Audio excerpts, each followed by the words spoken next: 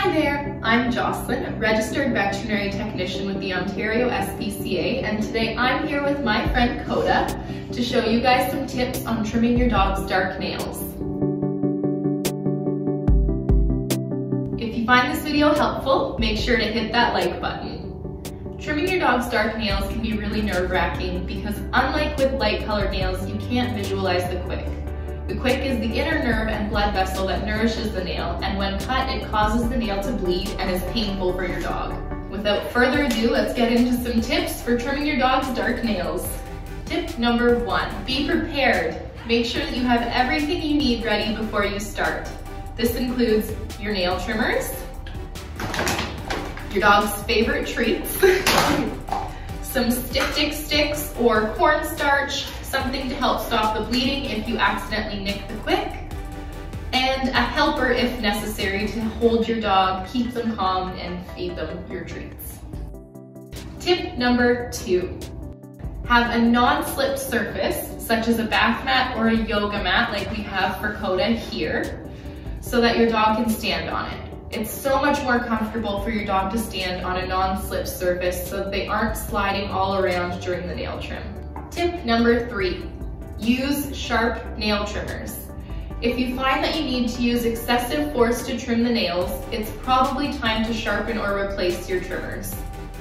Tip number 4, grab your pet's paws gently but firmly. And before you start trimming, allow your dog a moment to settle and get their balance or to lean into you for support. Make sure that you hold your dog's foot in such a way that is most comfortable for your dog. Tip number 5. The very best tip that I can give you for trimming dark nails is to trim little bits at a time. It's better to make a lot of little clips than it is to try to take too much off and hit the quick. Clip the tip off and then have a look at the nail head on. If the end appears whitish or light gray, it's safe to trim a little bit more. Look at the nail head on after every clip you make. When you see a small shiny dot appear in the center of the nail, stop. That little dot means that you're just about at the quick, and if you cut any further, you may nick it and cause the nail to bleed. You can also look at the underside of your dog's nails to help visualize where the quick is. You should see a lighter, fleshy area which contains the quick. The tip of the nail should have a small little open groove inside. This is the part that's safe to cut. Tip number 6. Always, always, always end on a positive note with lots of praise and treats. Nail trims can be stressful for dogs, especially if they've had a negative experience in the past. You want to make this experience as positive and happy as possible for your furry friends so that they aren't stressed out every time they see those clippers coming. Okay, so now we're gonna trim your nails. How about that?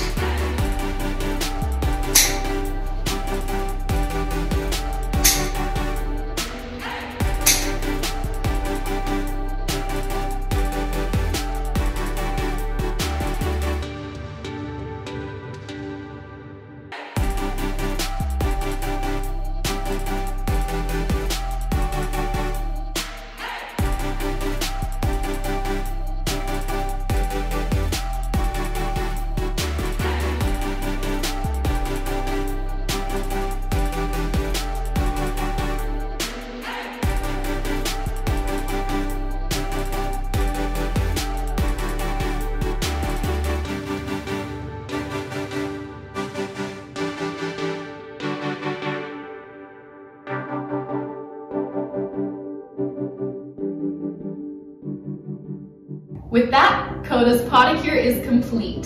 Thank you, Coda, for being a fantastic sport, and thank you for watching. If you enjoyed this video, make sure to subscribe for more great content like this.